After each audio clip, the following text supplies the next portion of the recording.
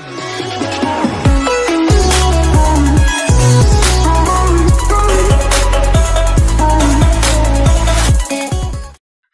and welcome back to Advanced Excel Training. We're going through all the topics you need to know for the MOS Excel Expert exam.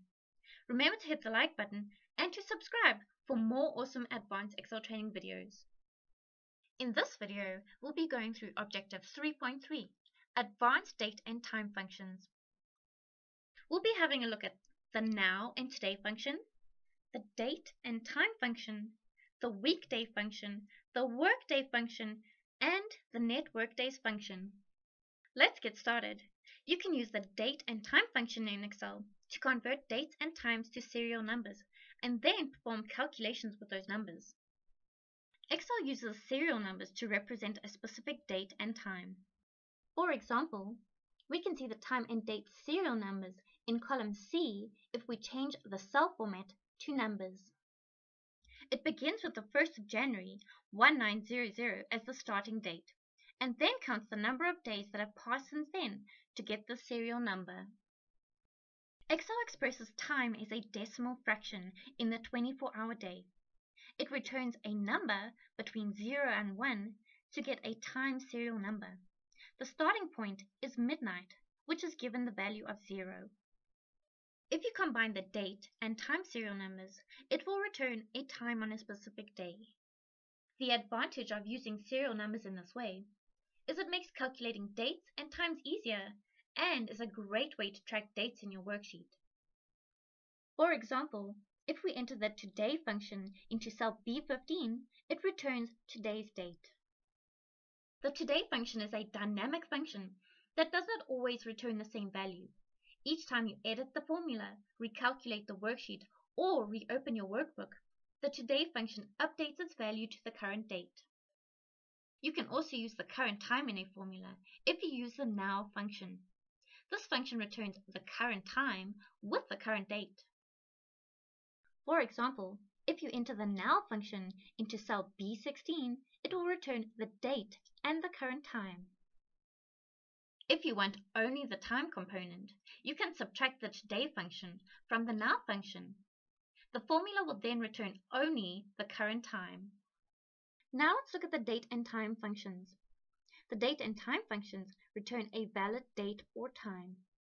You can use numbers that represent a specific day, month, or year to create a valid date in Excel. The date consists of 3 components: the year, the month, and the day. You may have a worksheet that generates one or more of these components, and you may need some way of building a proper date out of them. For example, we can enter the Date function into cell E4.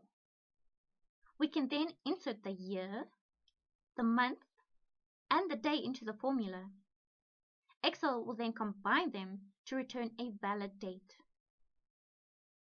The Date function will also adjust for incorrect month and date values. For example, the expression the 32nd of December 2018 will return the date the 1st of January 2019. This is because the Date function added an extra day due to the fact that there is only 31 days in December. We can also use this function to add years to our date. We're going to plus 10, months to our date, we're going to plus 6, and days to the date, and we're going to plus 3. Excel will now return our new date.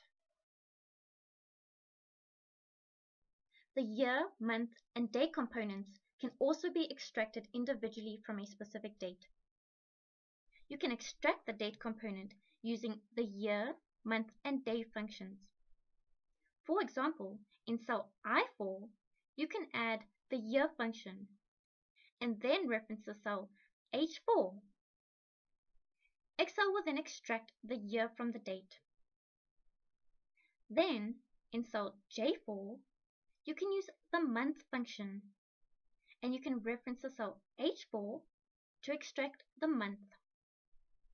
And lastly, in cell K4, you can use the day function and reference cell H4 to extract the day. Now let's have a look at the time function. The time consists of three components: the hour, the minute, and the second. If you have a worksheet that generates one or more of these components, you can build the time using the time function. For example, you can add the time function to cell E9 and then add the hour, the minute, and then the second. Excel will then return the time. Like the date function, the time function adjusts for incorrect hours, minutes, and seconds. For example, the time 13:62:25 returns 2:02:25 p.m. Here the time takes the extra minute and adds it to the hour value. You can also add extra hours, minutes, and seconds to your time value. For example, we can add an extra 2 hours, 10 minutes, and an extra 60 seconds to our time.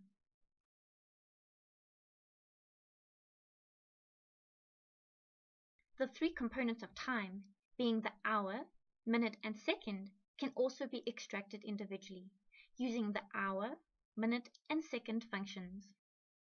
You can extract the hour component using the hour function in cell I9 and referencing cell H9.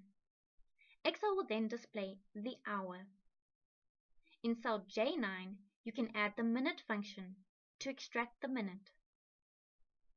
And lastly, you can extract the second component using the seconds function.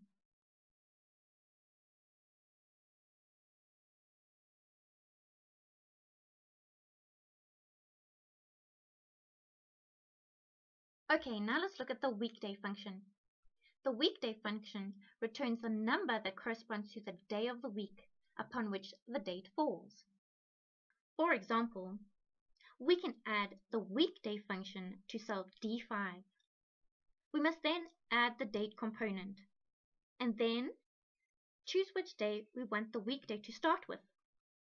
I will choose 1 to represent Sunday. We can then see that the function weekday 1 January 1900 returned the number 1 because the date falls on a Sunday, which is the first day of the week.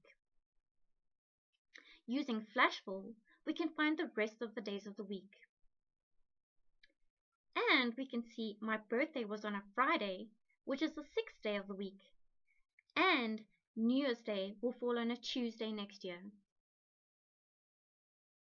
Next, let's look at the Workday function. The Workday function returns the number of working days between two dates. You can quite easily calculate the difference between two dates by subtracting one date from another.